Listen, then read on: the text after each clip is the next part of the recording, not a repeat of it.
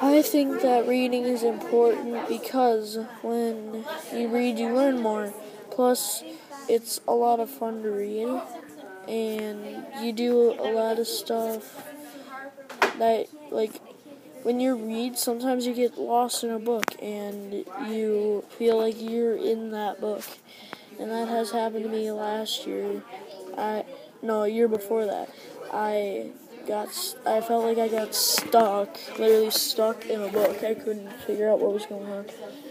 And I couldn't hear my teachers or anything. And then finally I stopped reading because I finished my book. And yeah, I finished. And I could do everything again. So yeah, I think reading a book is important.